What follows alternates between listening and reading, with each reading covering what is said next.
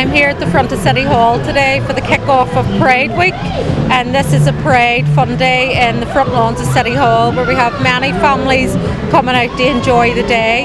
We have a lot of information stalls in and around the City Hall, supporting families, supporting young people, supporting the wider Pride LGBT plus community in the city, and really showcasing to say in 2018 they're a proud community.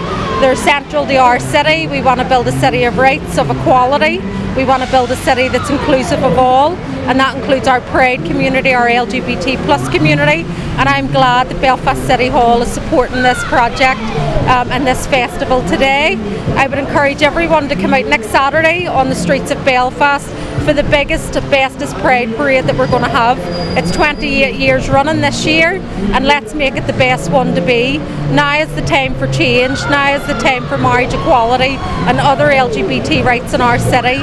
And next week, come out and show your support for a city based on rights and equality. Make the change, come out on the street and be there.